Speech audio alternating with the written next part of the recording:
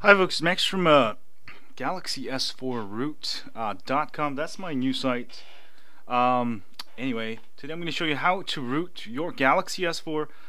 For this root method, this is only for the Qualcomm models, all the LTE models. This should work on GTI 9505. If you have the US, AT&T, T-Mobile, Sprint, Verizon, it should work. This root method just gives you root, so it's very easy to unroot. So let's go ahead and do it. First thing you want to do is go to settings here and go ahead and go to more and go to about device and go ahead and hit the build number like 5 times. 1, 2, 3, 4. I just hit a bunch of times until it says you're a developer. There we go. It says developer mode has been enabled. Go hit the back button, go to developer options and make sure developer options is on and turn on USB debugging. Hit OK. Next, go ahead and connect a micro USB cable to your computer. There should be a screen that pops up. Make sure you hit OK, alright? And then let's go to your computer. Next, go ahead and open up Moto Chopper. Go ahead and download the Moto Chopper zip file. I'll have links below on my website, and go ahead and download it. Go ahead and extract all files, and you should get a folder called Moto Chopper. So I'm gonna go into Moto Chopper directory. Inside there you should find another Moto Chopper directory. For Windows, go ahead and hit run.bat, double click there, and also for Linux or Mac, go ahead and run.sh using the command line. I'll have the command line for Linux and Mac. Now for Windows, make sure go open up Device Manager and make sure you have Samsung drivers installed. If you don't see Samsung Android ADB interface, you just see like Galaxy S4 with an exclamation mark. Go ahead and install the drivers, Samsung USB drivers. I'll have the links to the drivers. It's just an exe file. You can just run it and it will install the drivers.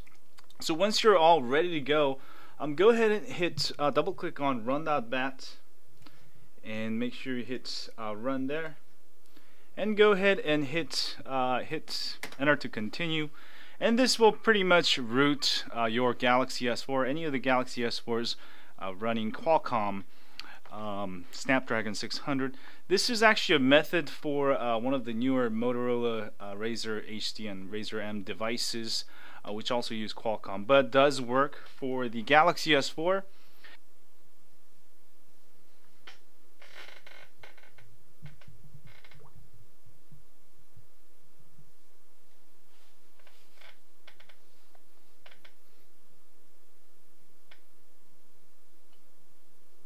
Alright, if you get this message, when installing the superuser.apk, you might have to go to your phone and hit allow, so make sure you watch your phone while you're doing this. And if you've got all of this, you should be all good to go. And your phone should be rebooting now, and I'll be back when my phone reboots. Hi folks, so it is rebooting, just rebooted. Let's see if we have super user here, and let me see here, where is super user? There we go. We've got super user, and we have root, and let me go ahead and download like a rooted app to verify.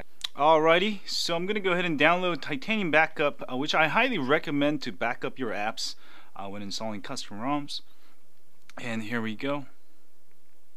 I'm gonna go ahead and open, and yes, I've got super user requests, and remember to hit allow. You have a fully rooted phone. Now if you want to always unroot, oops, you can just hit remember choice forever, that way it won't ask you. If you want to unroot, I believe if you go to super user, there's a method to unroot here. Go to settings here, and let me see.